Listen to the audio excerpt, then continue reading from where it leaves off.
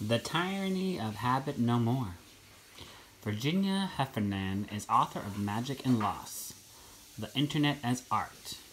Humans are not generally disposed to radical departures from their daily rounds, but the recent fantasy of optimizing a life for peak performance, productivity, efficiency has created a cottage industry that tries to make the dreariest possible lives sound heroic. Jordan Patterson has been commanding lost male souls to make their beds for years now. The 4-Hour Workweek, The Power of Habit, and Atomic Habits urge readers to automate certain behaviors to keep them dutifully overworking and undereating.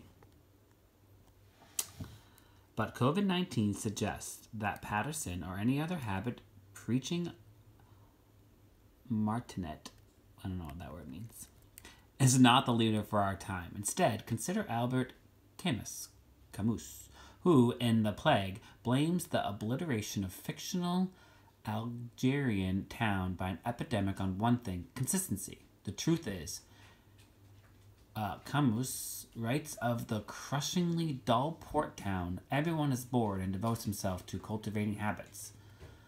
The habit-bound townspeople lack imagination. It takes them far too long to take in that death is stalking them, and it's past time to stop taking the streetcar, working for money, bowling, and going to the movies.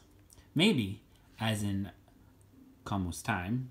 Is that how you say his name? Oh well. It will take the dual specters of autocracy and disease to get us to listen to our common sense, our imagination, our eccentricities, and not our programming.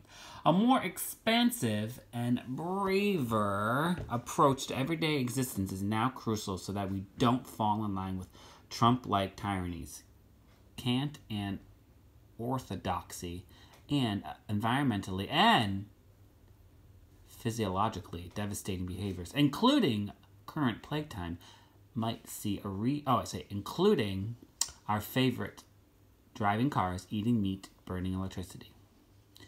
Well, we have solar panels. I don't eat meat, and yes, we drive cars. This current plague time might see a recharge commitment to a closer-to-the-bone worldview that recognizes we have a short time on Earth.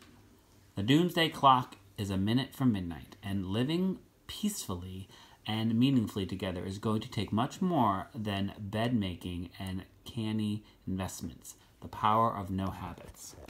Well, like I said, you break the habit, people are like, ah! But listen, do you?